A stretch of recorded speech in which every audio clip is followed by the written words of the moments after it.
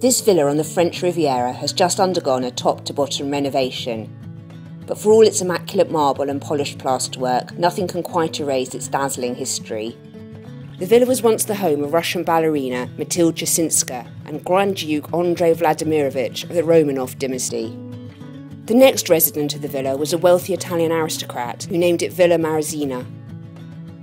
Its current owner is a publicity-shy Russian billionaire.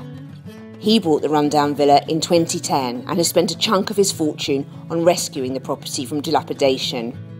The 5-year project is said to have cost between $5.5 and $11 million and involved rebuilding most of its interior. The only parts of the original property that remain today are its 4 retaining walls and the balustrade that guards its marble staircase. The reconfigured design includes a large new entryway with a large picture window with beautiful sea views. There are 2 kitchens, 7 ensuite bedrooms, plus all the luxury amenities like a state-of-the-art security system, a screening room, wine cellar and staff quarters.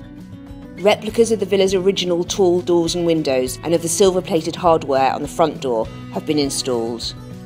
Bespoke cornicing has been added to the living room and dining room, where its very first owner, an Italian countess, once entertained.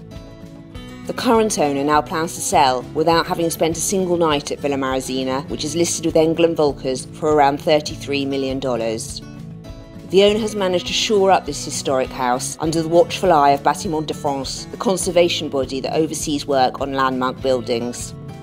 As Neil Galloway, a British developer hired to oversee the project, says, "Inside we were allowed to make some changes, but from the outside it is the same building it would have been 100 years ago."